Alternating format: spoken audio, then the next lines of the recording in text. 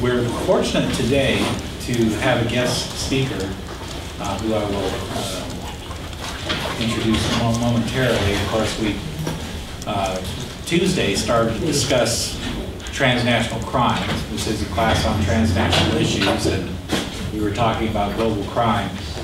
And I suggested that although our textbook tends to focus on things like smuggling and drug traffic, that the other category of crimes that needs to be paid attention to is political or war crimes.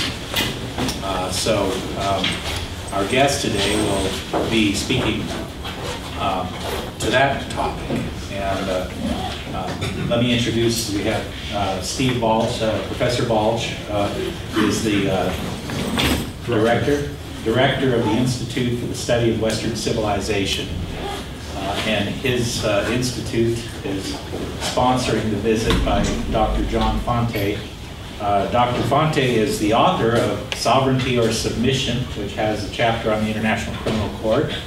And this was a book award winner, as well as spent some time at the top of the Amazon bestseller list. So the reviews, I did look at the reviews on Amazon, and the book is quite provocative and I think was well received. Dr. Fonte, as you know, has recently published an article in Foreign Affairs, the leading journal of foreign policy in the United States. And he's a senior fellow at the Hudson Institute. He is a graduate of the University of Chicago in world history. And he'll speak on global governance and the challenge to liberal democracy. So let's welcome Dr. Fonte.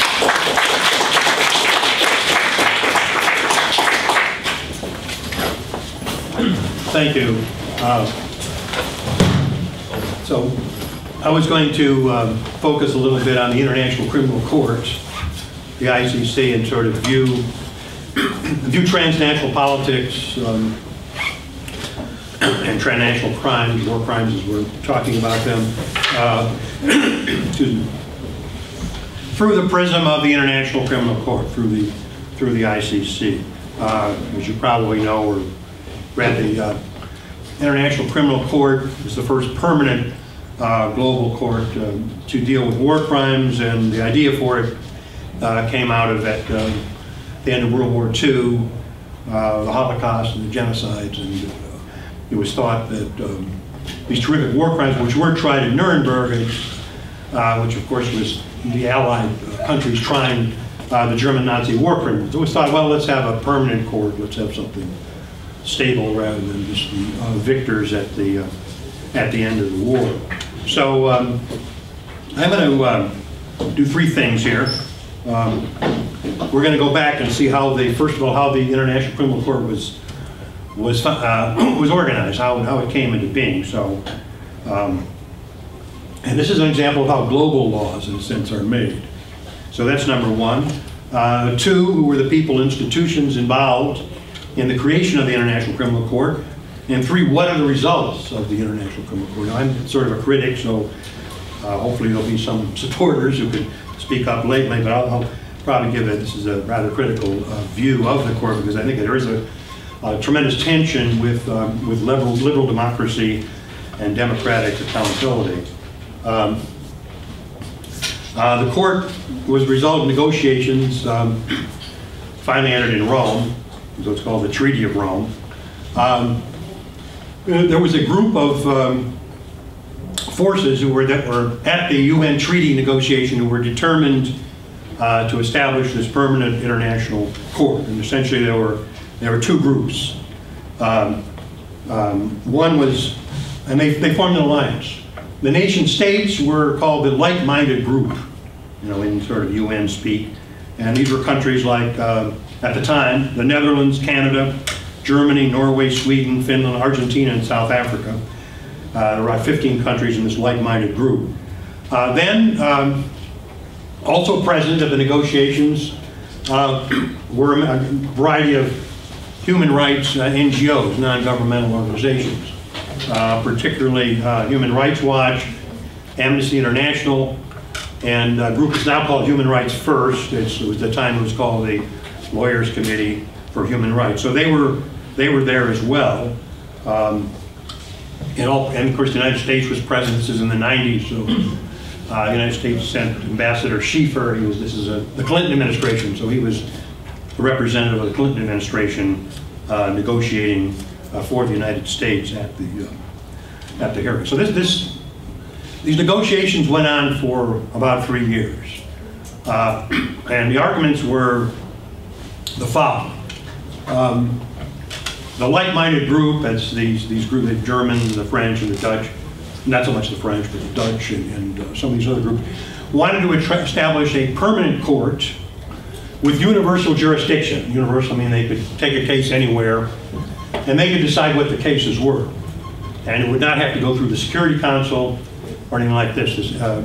Technically, under international law, the Security Council is responsible for war and peace and international law, and if there's something that qualifies as international law, is supposed to be related to security, is supposed to get the approval of the Security Council. And the United States delegation, headed by Ambassador Schieffer, wanted that was one of their demands, or one of the American positions was, we want this to go to the Security Council. Of course, the United States had a veto in the Security Council, and they would like any action of this international court then to get the approval of the Security Council. Well, it turned out that the United States did not get its way in the formation of the International Criminal Court. And so what was formed was a permanent, it was a treaty. So today there's over 100 countries. And they agreed to abide by these rules. And if there was and they would prosecute for war crimes, crimes against humanity, genocide, and crimes of aggression. So those were the sort of the 4 crimes. And the authority to prosecute would be if a crime was committed on a member state, on the territory of a member state. They wouldn't need Security Council approval. The Security Council could independently vote for an ICC investigation, but if this crime was committed on the territory of a member state, and the determination if there was a war crime or whether to proceed with an investigation was not dependent on the Security Council. It was dependent upon the International Criminal Court itself. There was the prosecutor, he would bring a case, but then it would be the judges. They would form a pre-trial chamber before the trial, and they would decide at the pre-trial chamber whether there was enough evidence to proceed. At that point, if they proceeded, then there would be a trial. So this is what they were arguing about. The like-minded group and the NGOs won, and the Clinton administration did not get what it wanted. It didn't get the Security Council veto. It didn't get the types of things that it wanted. Now, this is transnational politics. It's very interesting because traditionally in treaty negotiations, the United States would negotiate with Russia about arms control. You do this, we'll do that. If you break the rules, we'll leave the treaty. So there were nations who were accountable to other nations, and that's how treaties usually do. With human rights treaties, present not only are the members of the nation states, but there's large numbers of non-governmental organizations who, of course, are not accountable to a nation; they're accountable to their members. So the interesting process here was there were a lot of NGOs, many of them American citizens, who were participating in this process, but the like-minded group would present a program, a policy. The United States would counter with a position paper written by the American diplomats, and then the American position paper, and there's one instance of this specifically happening, it was rebutted by Human Rights First. It's now called, then it was the Lawyers Committee for Human Rights. Let's just call it Human Rights First for convenience sake. So Human Rights First submitted the counter paper to the American position, but the person writing it was an American citizen. So that's transnational, right? So there were many American citizens there from Human Rights Watch and Amnesty International and so on. But they were working against the position of the Clinton administration and in favor of a like-minded group allied with Argentina, South Africa, the Dutch, and so on. So That is totally, that's somewhat new. That's not international politics so much in politics between nations, but transnational politics among nations. So that was part of the process. So the U.S. they got outvoted by the nations, and when it finally passed, there was tremendous cheering for 30, 40 minutes. There's a couple of books on how the ICC was passed. So this was, in other words, they were, the United States and India, which also objected, submitted some amendments, last-minute amendments, were defeated. Okay, so that's how the treaty was created, a combination of middle-sized nation states with NGOs. The interesting thing about this is almost all of these, with the exception of Britain and France, all these middle-sized nation states are nations that are actually not involved in war too often. The countries who are involved actually would be doing fighting and might be involved in possible war crimes or actual concern with war, did not in the end adhere to the ICC. That would be the United States, Israel, India, Russia, China, Pakistan, Iran, nations that have Syria, nations that are actually democratic countries and obviously non-democratic countries.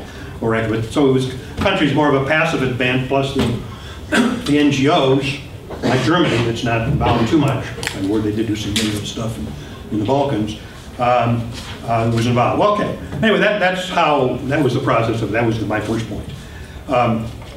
The second, and this ties to the whole question of probably one of a major critique by different people of the ICC, is that who was involved in the process and who were they accountable to and so on. I'm going to read a bunch of names of the key players of the participants in the ICC treaty. I'll tell you, and then you're going to raise your hand if you've heard of it. You've heard, you're a student. This is a class on transnational issues, so you may know some of them, may not. Okay, Adrian Bose, that's spelled B-O-S. How many people have heard of Adrian Bose? Nobody. He was a Dutch diplomat and the first chairman of the Committee of the Whole, key player. He got sick and he was replaced by Philippe Kirsch. How many of you have heard of him? Nobody in the room. He's a Canadian diplomat. He took over the chairmanship of the Committee of the Whole. He steered the treaty through, Philippe Kirsch. If James Madison is the father of the American Constitution, Philippe Kirsch is the father of the International Criminal Court. Sharif Bassouni. Nobody's heard of him. I don't see any hands raising. He was the chairman of the drafting committee that actually wrote the document. At the time, he's emeritus now. He was a law professor at DePaul University in Chicago. Law professor at DePaul. He was an American citizen, naturalized American citizen, born in Egypt. But he was on the committee. He was able to write it because he represented Egypt. He represented a nation state. He represented Egypt, although he's an American citizen. Now remember, he went through the naturalization process. When you go through the naturalization process, as you've seen in that, you take an oath. I absolutely and entirely renounce all allegiance to any foreign state, prince, potentate, of whom or which had previously been a subject or a citizen. So he was American citizen. He had renounced Egypt, and he's representing Egypt at this conference. The other people were, Bose represented the Netherlands and Kirsch represented Canada. So those were, they did represent nation states. William R. Pace, how many have heard of him? Nobody. Pace is the head of the coalition of NGOs for the International Criminal Court, American citizen. Richard Dicker, nobody's heard of him. He was an American citizen, leader of Human Rights Watch at the conference as well. He participated in the negotiations, writing, and so on. Christopher Keith Hall, he was a British citizen. He represented Amnesty International in Europe. So these are the people that created it. Now I'm going to read a bunch of other names to see if you've heard of these people. Barack Obama, raise your hand. John Boehner, Eric Cantor, Harry Reid, Mitch McConnell, Nancy Pelosi. So what's my point? I can ask for anyone have an idea what my point is, why I bothered to read all those other names and then read these other names? This was drafted by people who were relatively unknown by the American public, I suppose. Yes, that's getting it. Exactly. This is how the treaties are made under a certain type of transnational process. The other one is how laws are made. Well, the first case, the treaty is a law, so it's global. This is how global laws are made, or can be made, who makes them. And the second part is obviously how the people that make laws in a constitutional democracy, you know who they are. You can elect them or re-elect them. Some have been re-elected. Some will not be, some are, and so on. You can approve or disapprove. You cannot approve or disapprove of Sharif Kassouni or Philip Kirsch. You can't elect them. Now we have an International Criminal Court. If changes were to be made in the global laws of the International Criminal Court, how could they be, you know you can do with a law, you can repeal a law. Even a constitutional amendment, prohibition was repealed. Other laws can be repealed or they can be extended and so on. How would you repeal the Treaty of Rome, create an international court? You'd have to call another conference. Remember, the last one lasted 3 or 4 years, so you'd have to start the whole process again. So that's, I guess, the difference between global governance and governance within a nation-state democracy. That's sort of the process question. I want to talk also a minute about some of the substance questions. A couple of substance questions. The substance is, well, I'll finish one more point on process, because this has to do with how war crimes are prosecuted, and then the final thing is we'll look at what is actually a war crime, because there's a dispute on everything. So how a war crime, you would be subject to the International Criminal Court if a crime or alleged crime is committed on the soil of a country that signed the treaty. And those people, and the countries that signed the treaty are the people that appoint the judges. They're the parties to the treaty. So there's about 120 countries. So let's say that, some countries that didn't sign it, prominent countries would be India, would be prominent, the Czech Republic, probably the only country in Europe. Let's say that there are Indian troops and a UN peacekeeping mission. They're in the Congo. The Congo signed the treaty. There was something happened, and it looked. Some people thought there was a human rights group was there. Human Rights Watch was there. They said there's a violation of human rights committed by Indian troops. This is committed on the soil of a treaty party, so the ICC can investigate this. Same thing would happen in Afghanistan. Is a member of the treaty. The United States is not. So if the American soldier did something in Afghanistan, they would technically be under the ICC. The supporters of the ICC says, well, there's a safeguard. It's called complementarity, that the country who's accused, the country whose soldiers are accused, India, let's say, can have its own trial, or the United States, let's say, Afghanistan. Okay, let's say they have their own trial. The soldier is acquitted. At that point, the ICC pre-trial chamber judges can say, well, you had this trial, but this was phony. You were either unable or unwilling. That's the terms of the treaty. Unwilling or unable to prosecute. So that was an invalid treaty, an invalid trial. I'm sorry. So we're going to do our own trial. So in other words, the final authority on whether there is a trial would be in the hands of the ICC. So there are several democratic countries that are not involved. United States, Israel is not a party. India is not a party. The Czech Republic. Indonesia, which is the world's largest Muslim democracy, is not a party. The Philippines is not a party. But there are many dictatorial countries in the International Criminal Court. They appoint the judges.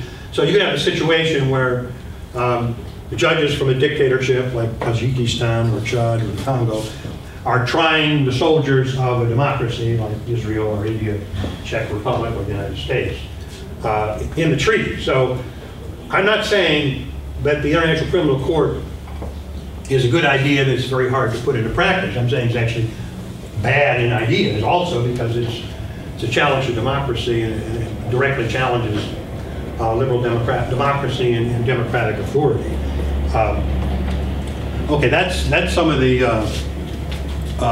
those are some of the procedural questions. On the substantive questions, the crimes are war crimes crimes against humanity, genocide, and crimes of aggression, in which the leaders of the country, like Hitler attacked Poland, so he would be responsible for crimes of aggression.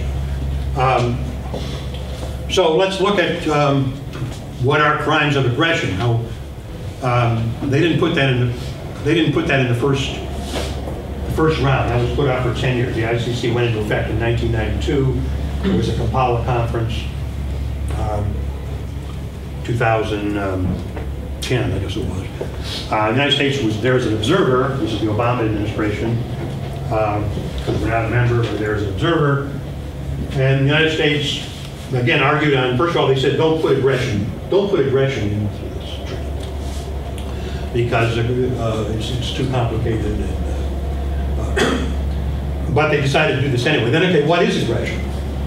Aggression was anything that was not direct self-defense if you were attacked. So a naval blockade, which John F. Kennedy did in the Cuban Missile Crisis, that could be a crime of aggression.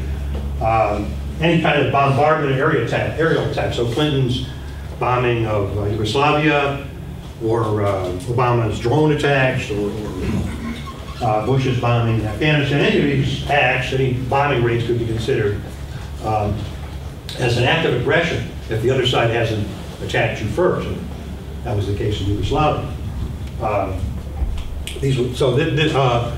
Any type of commando raid, a raid that captured bin Laden, could be that's an aggression. You're going into an enemy. You're not an enemy, it's Pakistan, but you're going into a foreign country without their permission, carrying out people. This could be technically be aggression. There's no definition. Aggression would be a grievous violation, a manifest violation of the UN Charter. But they don't define it. It was deliberately not defined. So all of these are in the, so the United States was fairly nervous, but what happened is that they got what we call opt-outs in international relations, international affairs. So these were all listed as crimes of aggression, or I mean, they accepted the principles of what the International Criminal Court was saying, but they put off any implementation for 10 years.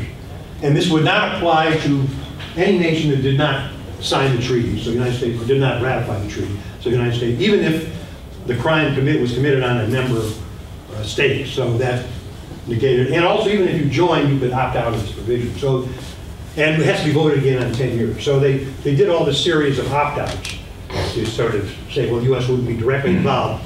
But they've established the principle that aggression will be determined not as it is currently under international law, not by the Security Council of the United Nations, which is the current determiner, but by the prosecutor of the International Criminal Court, approved by the judge of the International Criminal Court. So you have sort of a global special prosecutor who can decide now what an act of aggression is. Also decide what a war crime is. And all of these things are open to discussion. You think a war crime would be fairly simple, what the Nazis did in World War II. No. The International Criminal Court is following another international law, Additional Protocol 1 of the Geneva Conventions, which has this was created in the it's not the one that came right after World War II in 1949. This is in 1977, a new set of rules on human rights and the laws of war called International Humanitarian Law, usually called the laws of war, were established by a conference in 1977. It's called Additional Protocol 1. And these new laws were set up to favor guerrillas and irregular forces. It was during the time of the struggle in South Africa and in Palestine and Israel. So this was an attempt to help irregular forces pushed by the developing nations, Group of 77, and the Soviet bloc against the West, but it did pass. Here's an example. Under new international law, in the old international law, you had to be in uniform to be a legitimate combatant in the war. And you had to have a regular order and so on, be in uniform, you're in the army. And the new ones, you don't have to be in uniform, and you can be in civilian clothes, you can have a hidden weapon and be in a crowd. At that point, you're a civilian. You jump out of the crowd, get your weapon out, fire at the conventional forces, the American or the Israeli or British over there. At that point, you're in combat, you're a combatant. They can fire back at you at that point. If the the insurgent or terrorist, whatever you want to call him, jumps back into the crowd. He's a civilian at that point. And then at that point, the command orders can't shoot him. Of course, you'd be endangering civilians anyway, so he's endangering civilians. You can't shoot him, because that would be murder, it's a civilian. And they can't come and arrest him, or they have to be a domestic because that person at that point is a civilian. So that's one of the provisions. I'll mention one other provision. This came up directly from the U.S. war in Yugoslavia. And it came up from Israel's war in Gaza. And this is, you're supposed to warn, before an air attack, you're only supposed to attack military targets. So you're supposed to warn, what if there's civilians in the area? Remember World War II, bombing of Tokyo, killed thousands of civilians, bombing of Berlin, Hamburg was totally destroyed. So you don't remember it, but you've seen movies and so on. So with this new idea coming out of the 1977 treaty, held now by most countries in the world, you have to warn civilians in the area if there's going to be an imminent attack. Okay. So the United States, during the Yugoslav conferences, the Clinton administration in 1999, bombed the radio station in Belgrade, which they said was putting out propaganda for the Milosevic regime. So they bombed the station, and they killed a few civilians. They did not warn civilians in advance. So it was a violation of Protocol 1. So Human Rights Watch and Amnesty International said, well, this is this is major war crimes. You're committing possible war crimes, bombing, the violation of Protocol 1. The U.S., of course, is not a party to Protocol 1.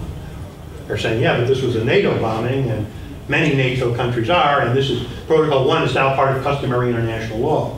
So they should have been following, even though the United States should have been following, even though they didn't adhere to the treaty. It turns out they didn't. This came before the International Criminal Tribunal for the former Yugoslavia, which they didn't want to proceed. But the fact the issue came forward, and then we're going to turn to Gaza. In 2009, Israel made a series of attacks attacking Hamas in Gaza, and they actually did warn people in the area, but there was a warning that the Israelis would say there's going to be a war, between, let's say, 15th Street and 35th Street. There's going to be an attack coming, so civilians should leave there. So they made the attacks. But then the UN Human Rights Council created a commission. A lot of the ICC, a lot of these NGOs were involved. And out of this came the Goldstone report, some of you may remember. And they said, well, Israel was involved in war crimes.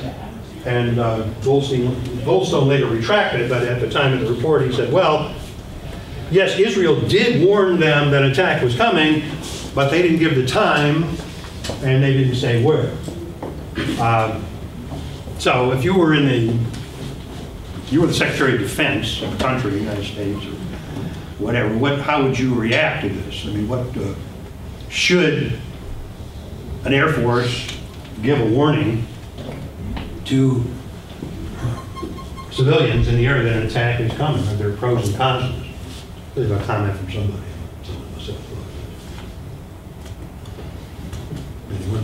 The obvious con would be you're telling the enemy where you're going to attack so they can leave the area. I mean, a pro, you're saving lives that aren't involved. But right, so what would be your choice? I don't know, if I was a military leader, I wouldn't say anything, because that's your job to win whatever war or whatever it is you're involved in. Yeah, so those are some of the complications. And one of the problems with the International Criminal Court is it's originally holding on to, it's viewing additional Protocol 1 as international law, even though a central point of international law is state consent. States have to say, we agree, this is international law. In this case, most of the war-fighting states in the world have not agreed to Protocol 1. That's the United States, Russia, China, Pakistan, India, Israel, Philippines, which is doing a lot of guerrilla fighting. So many of the war countries that are not involved in conflict have agreed to this. And then democratic countries haven't, and some undemocratic countries. So there's a problem. So there are those different problems then that I find with the International Criminal Court is the process was created, the treaty was created basically by unaccountable there are many uncountable acts. Nation states are accountable, but there are all these other people that are not really accountable democratically. Then the structure of the court, you have sort of this global special prosecutor who's contained only by the court itself, only by the judges of the court.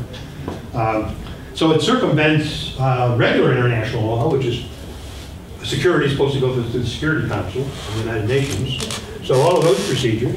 Now, the democratic question, you have many non-democracies serving as judge and being able to appoint judges to deal with democratic states. It's not a trial then by your peers. If you're a soldier in America or Israel or the Czech Republic or India, you could have judges who do not share your values. So, but there are many people who believe that this is, so I'm saying it's a systemic problem with the IC, with the International Criminal Court. It's not simply just a good idea that it's utopian and hard to work out in practice. And we see what's happened. Almost all the trials have been in Africa. Recently there was a situation in Kenya where they're going to go ahead with what they call a war crime in Kenya.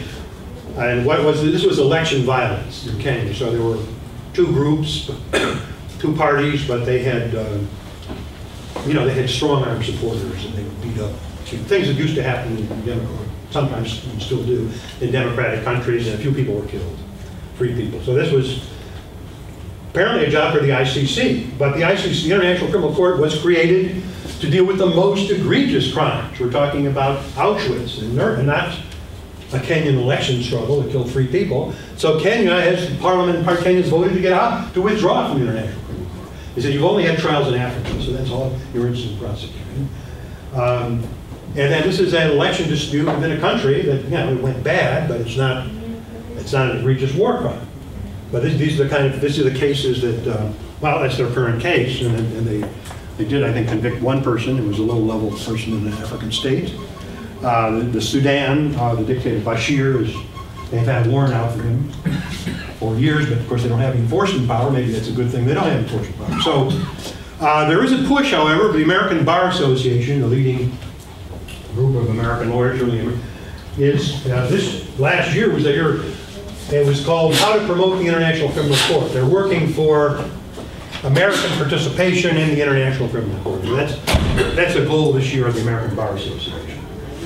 So my discussion here was how I would refute that. I don't think it's going to happen because there isn't that type of support in the Senate. There are all these questions. And remember, the Bush administration withdrew the Clinton administration opposed it. But they tried to do what they wanted, but the last minute they decided to sign it just in case things would improve. Then the Bush administration under Ambassador Bolton sent the signature back, said we are not going to join the court, so you can forget the signature. Because once you sign a treaty, you're sort of morally obligated not to undermine it. So we do want to undermine it, so that's why we're sending this letter that we officially withdraw from the court. So the United States withdrew. Then when they had this Kampala conference, the Obama administration sent representatives to try to talk, particularly the Europeans, and try to soften this crime of rape, not have it in the first place if possible, and then to soften it. And they were unsuccessful. They did get their opt-outs. So that's sort of where we stand. And anyway, as you can see, that's how what I want to clarify is my view, some of the criticism, and I think I can stop there. We have, I guess, some time. I would like to ask you to sort of broaden this a bit. Yes. Because your thesis, as I understand it, is that this transnational governance or global governance and transnational politics are in considerable tension with the requisites of constitutional democracy in a nation state. And so it's not just about the international criminal court. No, it's just one example. Exactly. So maybe you could broaden your discussion and say, maybe give us a couple of examples of other organizations that you think also have these problems that you identified with the ICC. Yes. One would be the World Trade Organization. After World War II,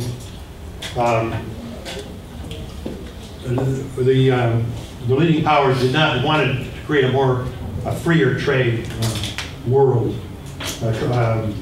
And a lot of the blame for, there was a depression in 1929, and countries practiced protectionism at that point. They set up high tariffs and really stifled international trade, so this was a negative thing for international trade. It led to a lot of hostility.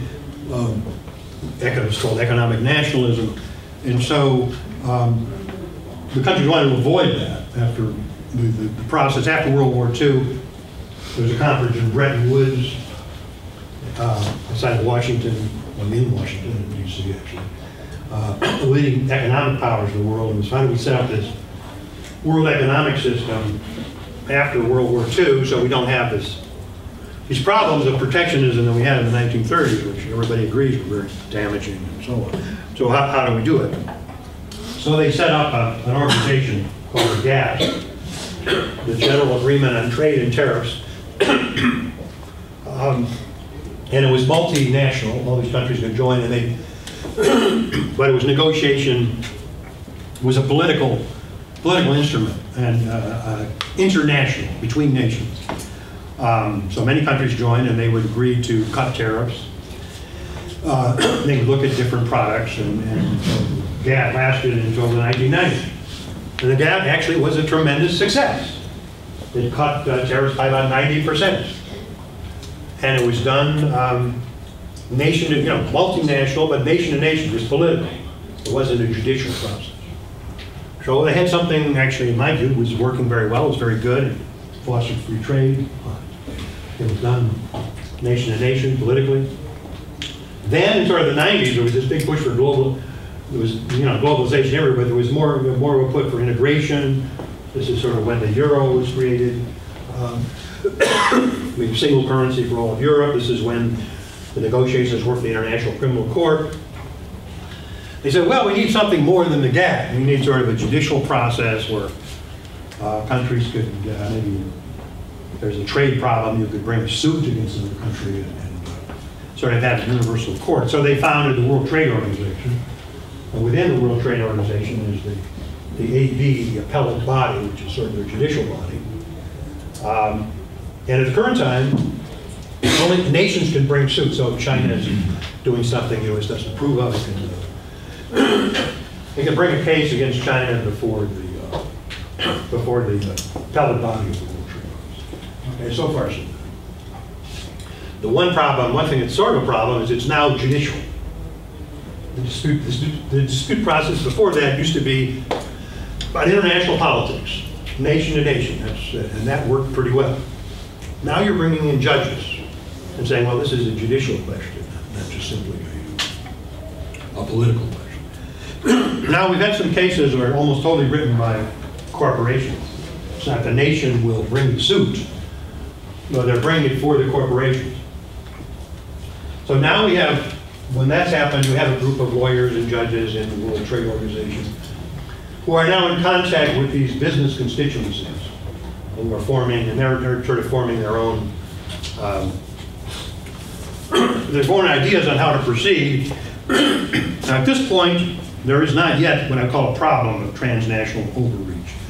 But there could very well be, if the judges, and there's some talk of this, decide to take a case directly from a corporation against a country and perhaps overthrow, at least a democratic country, and overthrow the laws that were developed in that country on the basis of a trade decision.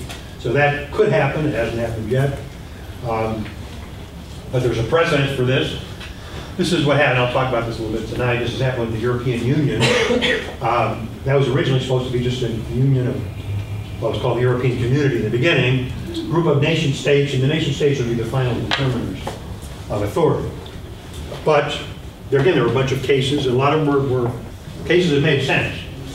Restrictions of trade and so on. They were brought before the European Court of Justice, which was this court of, which was the European Court, and they sort of established authority over the nation states. So you can nullify an act of parliament. So they sort of acted like Marbury Madison in the United States and established judicial supremacy. So that could happen in the World Trade Organization. That's just another example. Should I give you one more from domestic policy, or should we break for questions? They sort of blow off, so they will get a question. Okay. Yeah. Let's get one question. Or a couple questions. Anyone? Jimmy? So with regards to the ICC, Yeah. how can it be enforced or, and not be, and be incorruptible with little or no oversight by any governmental entity besides the, with the fact that, you have both democratic and dictatorships that are involved? How can you keep that as being incorruptible without even the oversight of even the UN? Right. Well, it's the authority for the ICC comes from the members. So I don't remember how many countries there are in, maybe 150 or something. So they set up the authority, they set up the administrative process, the judges, the chief prosecutor, the chief judges. So it's a treaty body, and they run it themselves. So that's, you're right, there's no outside, there's a mix of democratic and undemocratic, so I would sort of essentially agree with the premise of your country. On enforcement, the enforcement would have to come, the ICC has no police authority or anything. The enforcement would have to come from nation states. Like this Bashir, the dictator of Sudan, has been indicted. So he's supposedly incumbent upon members of the ICC to pick him up if they have a chance, to arrest him and to turn him over to the ICC in The Hague, in the Netherlands. That hasn't happened yet, and he, I don't know if he came to the United States or not, because to the UN, because he could have immunity then. So they did arrest one official in Africa. Some people, the Kenyans agreed to turn themselves in for a trial. They thought they'd win the trial, but now they're not so sure. So there's, some of them voluntarily surrendered to them. It's not going to happen too often. But yeah, I essentially agree with the premise of that. Any other points? Yeah. Do you think that there should be a kind of global or international? Yeah, that's a very good question that usually get asked. And, I don't see how it could be done. It would certainly have to be done probably through the Security Council or some. There should be some. Even that would be sort of unfair in a way. It'd be fine for the United States. It would be unfair if you're India, or Czech Republic, or a democracy, but you're not.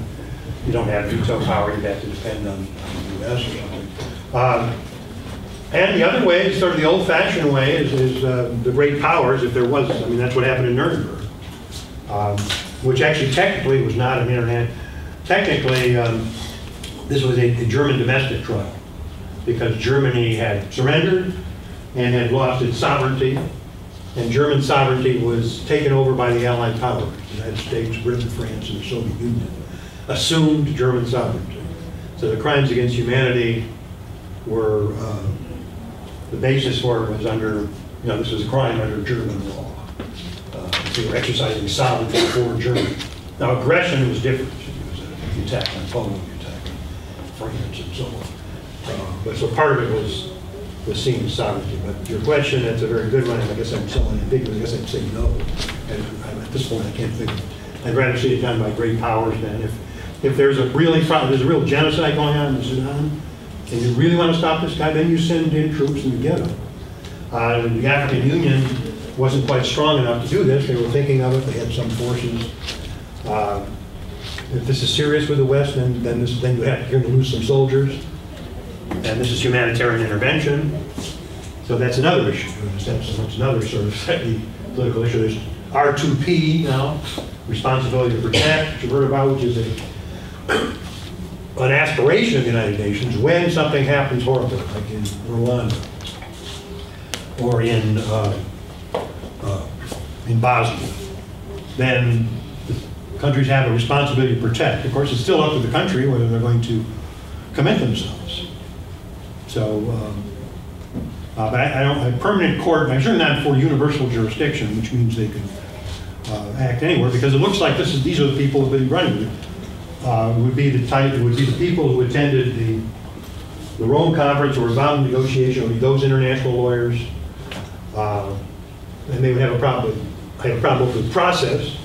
How they should do it and how the court should be set up, and with substance. What is a war crime? Well, I don't personally think that you have to warn civilians before an air attack. If you're going to endanger your own airmen, that's your first responsibility. The responsibility of the President of the United States is It's to the citizens of the United States. It's his primary responsibility. So no, you wouldn't have to warn people are not going to these drone attacks. There's no warning. And occasionally they do make mistakes, which is unfortunate. And they should try to limit it as much as possible. But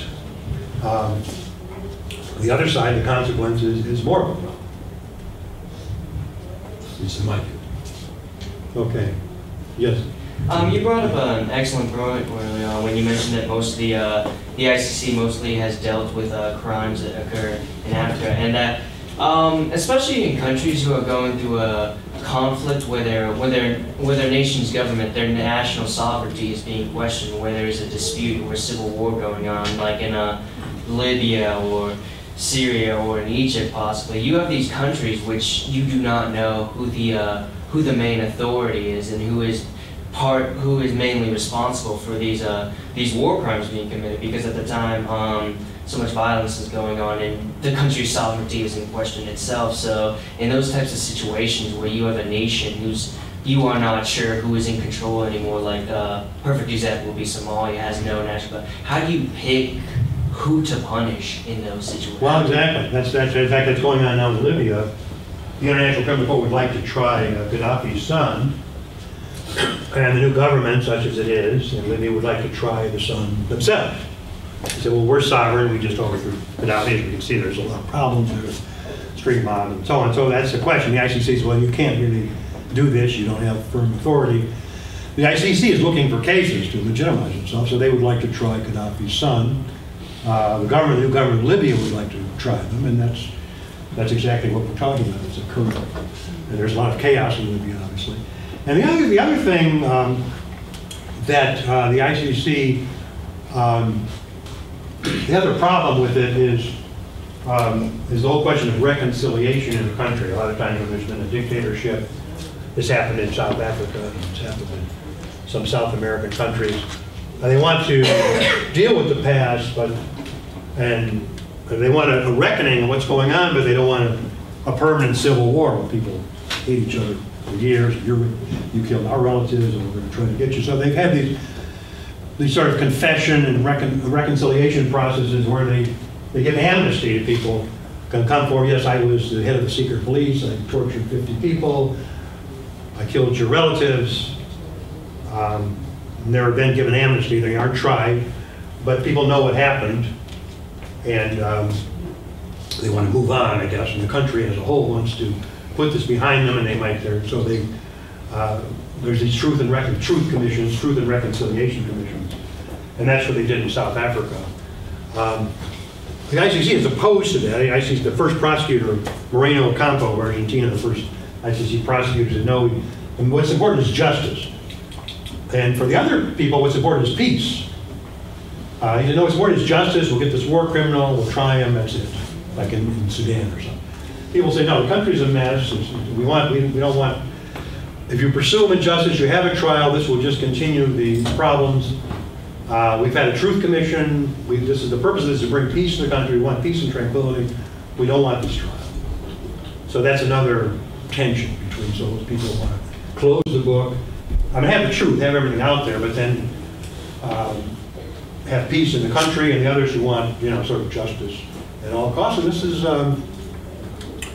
you can see this continuing. You can see, you think of the American Civil War and after Reconstruction. How long, so the North occupied the South for 12 years. It was a military occupation. They, broke the old sort of planter class, in which there were many blacks and some who entered the Congresses in southern states, but they were occupiers there for 12 years, and people in the North sort of got tired of it. How long is this military occupation going to last? The other people said, we want peace, we want you to leave, and so it doesn't last forever. They left, and some segregation was then put in place, and so on. So these are sort of the tensions. It's always going to, there's no solving this problem. There's just permanent tensions between sort of the pursuit of an absolute justice and peace. But in the case of the ICC, I think it's not absolute justice. What we're talking, as I said, about political riot in Kenya, which is does not level, is not the level of Auschwitz and what they were talking about in the trials. It's not at the level, even though that was the explicit purpose. So there's problems with a lot of international law. In general, there's something called, we talk about customary international law, which is, there's international law from treaties, we do this, you do that, that's one form. Another is customary, just long-term things that people have always done, states have always done through state practice, what states have actually done. For example, you don't kill each other's ambassadors.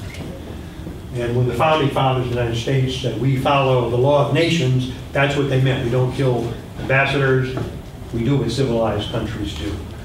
So that was the origins of customary international law.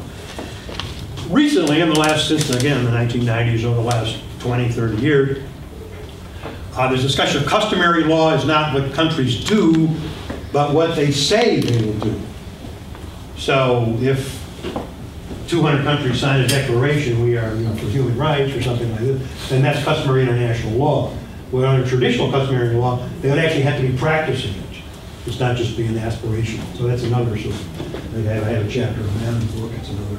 I have a chapter on Israel, which I think is under tremendous pressure from these transnational forces. So those are some of the things I'm covering. I cover some domestic treaties as well. Is there any other, we have a question at this point? They've all got questions now, we know that. So why don't you give me, when do we stop? Is it 3:15? 3:20. Okay. I can give you a domestic example. And let's have one question. And then I'll go to domestic politics. I do have a question. How does UN has? You had a question too. Yeah. The UN has a peacekeeping force to help to assist them in their legal issues, right? And they enforce certain penalties. How does the ICC enforce the same penalties? Do they have their own? No, they have no security force. So then you can basically just. They have to rely on nation states. So they can basically, so the nation states leaders can actually ignore what they're doing and just continue on. Yeah, so that's what they're doing in Sudan. They can ignore it, or they can. Because I was just reading about. Reading up on ICC, trying to get some more information or whatever. But I was wondering, well, since they have no way of enforcing it, then why even bother having an institution altogether? Well, it's the aspiration.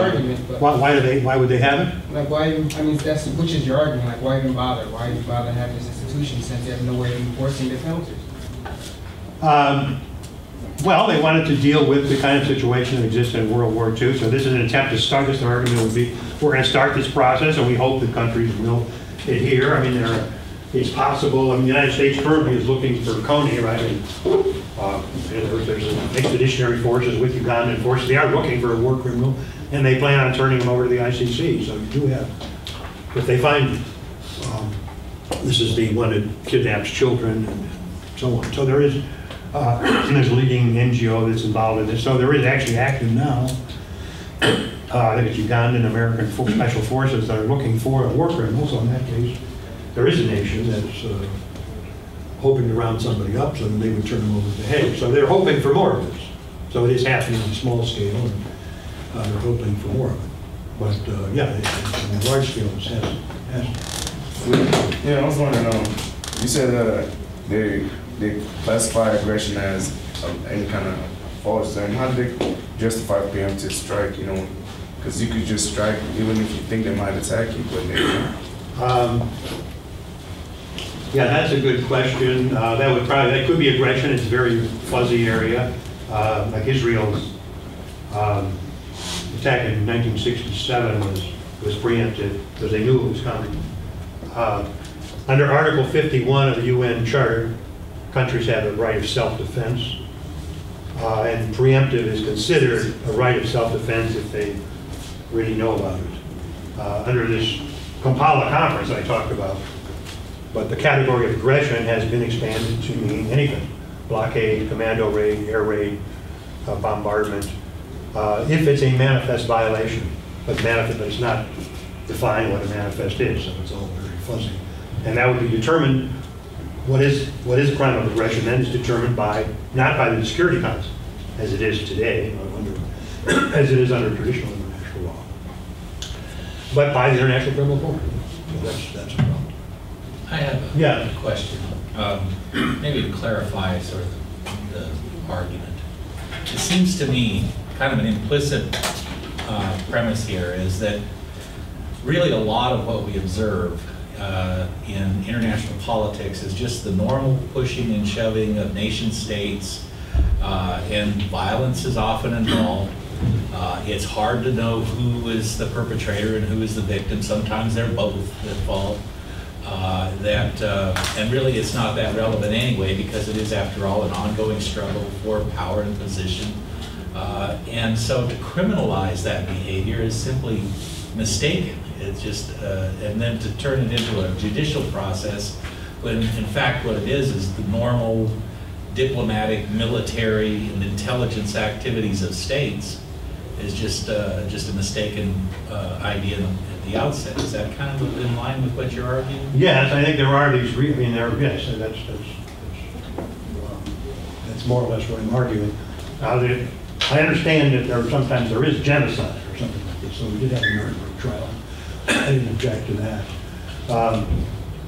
So there could be something, but that really is a genocide, or really is a crime against humanity. Everything they've come up with so far is not.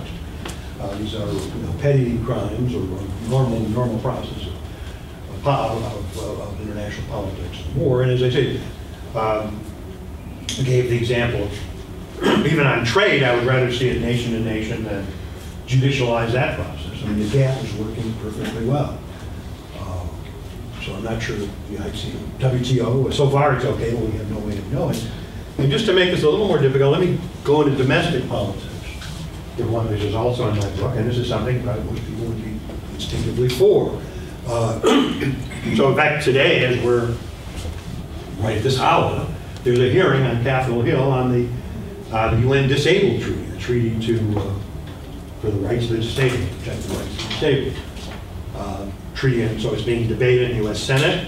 And most people support it. There's some opposition to it because they worry about, the opposition is worrying about interference in domestic politics. The leading group, the homeschool group, is particularly opposed because they think it interferes with homeschool, the definition of disabled. There's no definition of disabled in the treaties.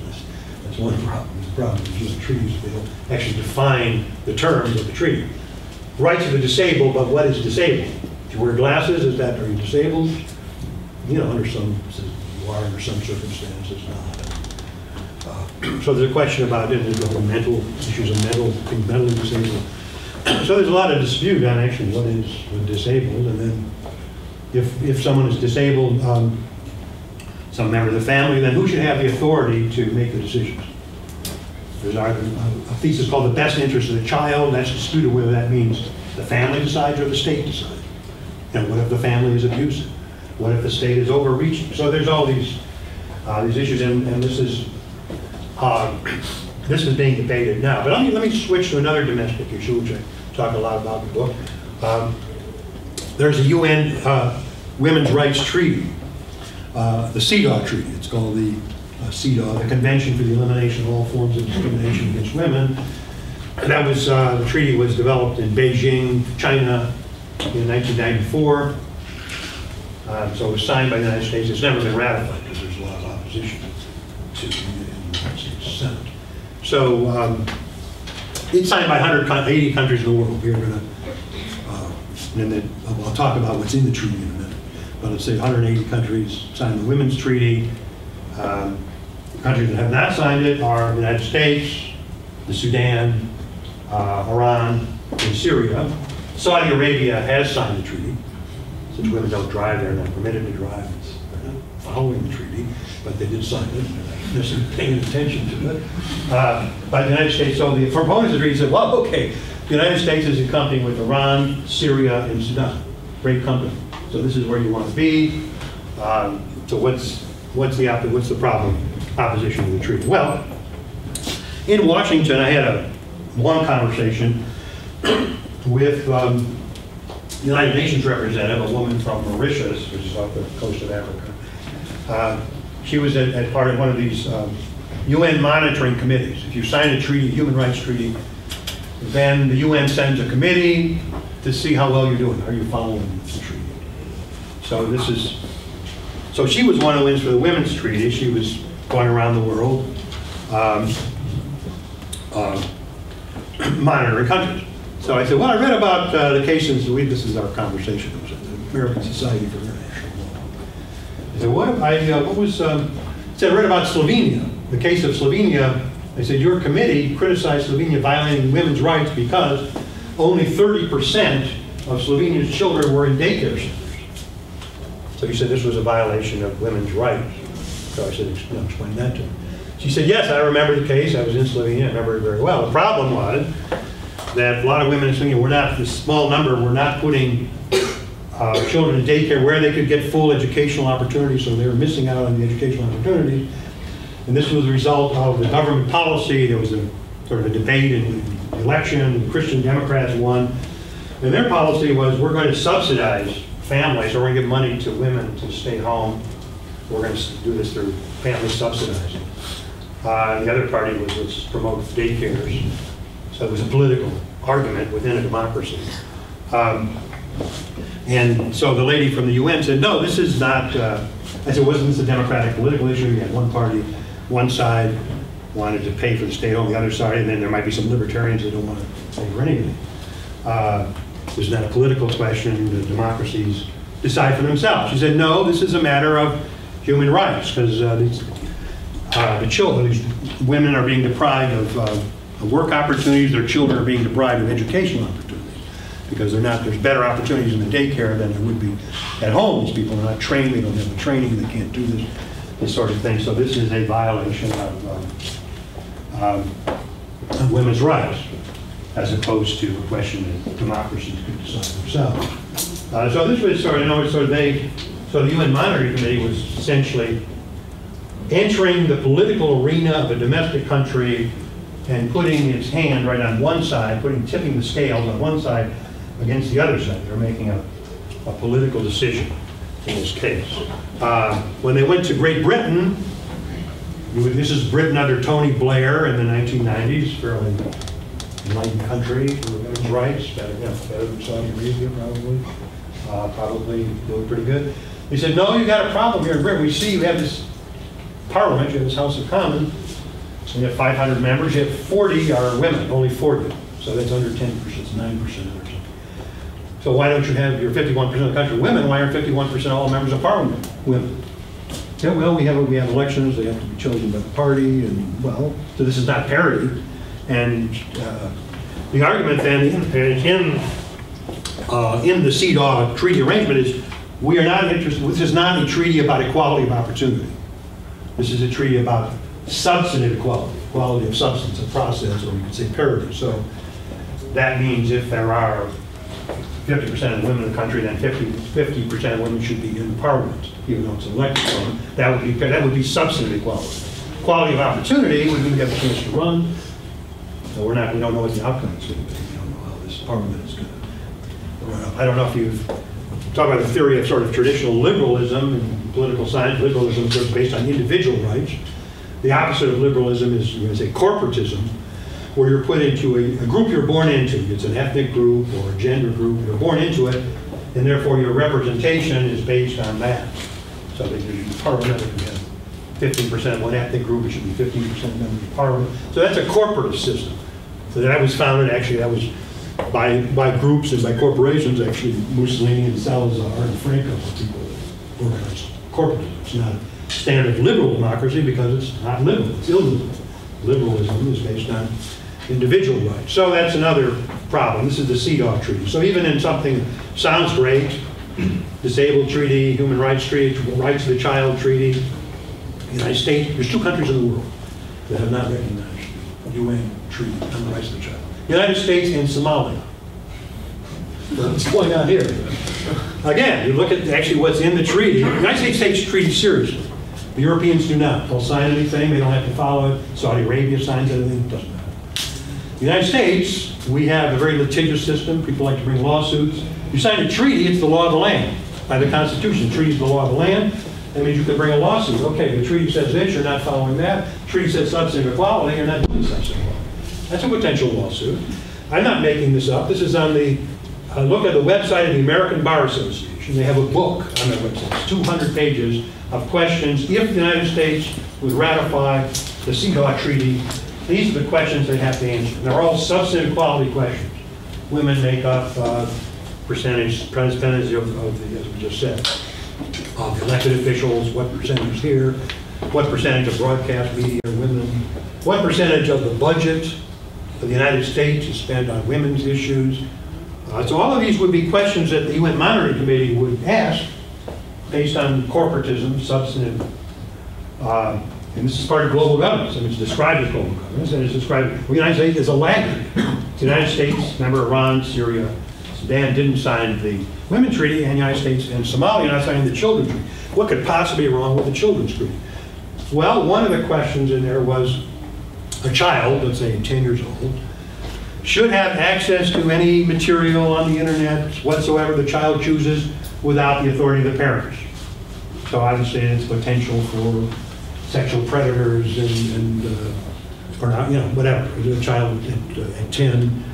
This could be interpreted to mean that, but that is in the treaty, so that's some of the opposition says, well, we have to actually look what's in the treaty because as we're legally committed when we ratify a treaty, and we actually take this stuff seriously and pay attention.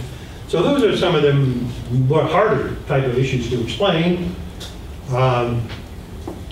Again, they're domestic politics, and they sound very bad in the beginning. Well, you know, you're opposed, you're with Somalia against this child's treaty, or against the women's treaty, or against the disabled treaty. And these are domestic policy issues. But human rights treaties are sort of strange, aren't they? You know, a normal treaty you sign with Russia, they violate arms control, we build up arms control, and it's tit for tat. You do this, we do that. We're not going to start discriminating against women. Well, Saudi Arabia is discriminating against women, so they're not following the treaty, so we're going to retaliate and start discriminating ourselves. You don't do that in a human rights treaty. So it's a convention, it's a promise to do certain things, which would be fine if you could determine the process. And then I guess the other question is, again, it's not enforceable. Right? The UN is not going to send black helicopters. They're not going to say you have to follow this treaty. So what's the enforcement? In the United States, it's litigation. Then you could bring a suit, this is the treaty, and you're really not sure how a judge is going to interpret it. So since this country takes litigation seriously, more than any country in the world, that would be the type of enforcement. And we usually do follow the judges. We don't usually ignore them. Okay, I'll stop there. Maybe do some other questions. I wanted to bring up something domestic here. It's great. So we have 10 more minutes. Do you have a lot of written questions? 5. Okay, 5. A couple of things to do. Let's get a question. You all got one written down? I can call on somebody. Brian, you volunteer. Well, I was just going to say, it seems like a lot of this is pretty arbitrary. It's done on a case-by-case basis, like you said. In the case of the British Parliament, they didn't have 51% women. I mean, I'm trying to think of trying to frame this into a question. What's the end game here for what do they expect? I guess was going to happen in that specific case. Like, what are they going to do? How are they going to change that overnight, or what are they going? What's their plan? They have a long term. Well, I think yeah, that's a good question. That's what I was going to say. Are they just playing the long con? Are they like trying to get moral victories right now and work up to it, or what's the? That's a very good question. I think the long game, and this is sort of a utopian vision of how the world should be, and we're aiming in that direction. And in fact, this had happened in Australia. This was for maternity leave. First, Australia didn't have any paid maternity leave. And then they had it by the state. You said, okay, so the next visit, 5 years later, they said, okay, this is good, you're making progress. So they like to give, you're making progress, to give encouragement. You're making progress, you've got it at the state level, now let's have it at the national level, which is, and that's the next. And in Germany, they have it at the national level. That's fine, that's good, except it's not, the parental leave, it's all the women are taking on. Men are 50%, so what are you going to do to get 50% of the men, because it's all women taking off for this maternity leave. So why don't we pay, well, the men are choosing not to do this, so what are you doing? So the Germans said, well, we're doing some studies, working on this, trying to figure out how to get men to take parental leave. And so they're spending their money, working on this. Well, we'll work on this. We're going to do some studies and get some incentives to have men do this, which, might be a fool's errand, whatever. But so that's how they respond.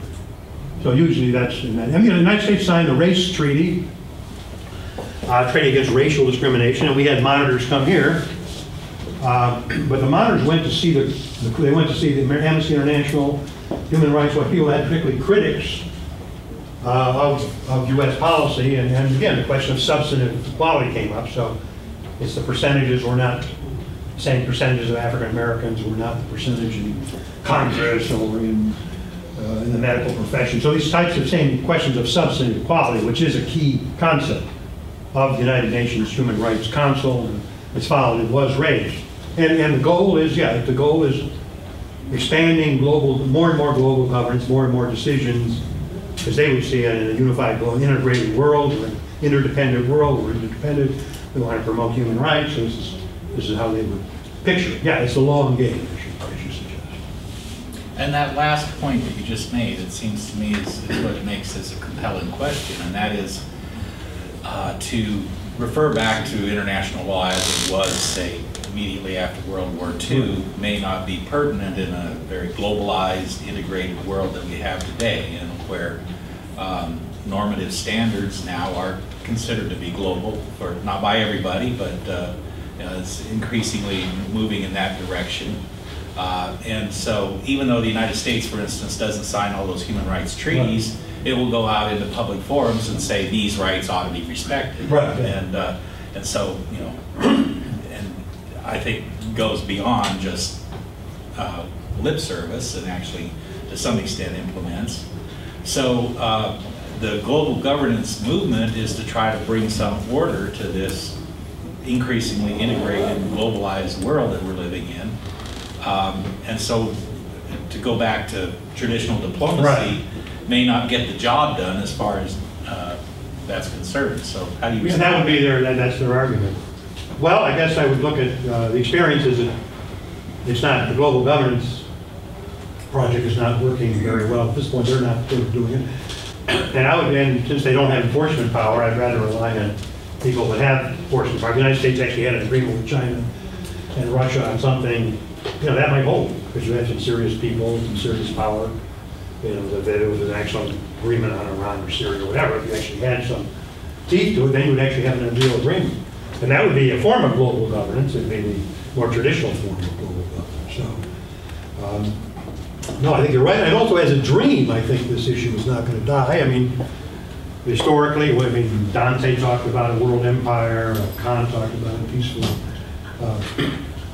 poem by Tennyson's poem, Parliament of Man. So this has been with it. In fact, Alexander the Great, his teacher was Aristotle, and they argued, if I say about global governance, Alexander, whose military was necessary to create this world empire. Now there's peace, and Aristotle preferred the city-state, the polis. So this is an argument that's never going away. I mean, it's going to be going on for hundreds of years.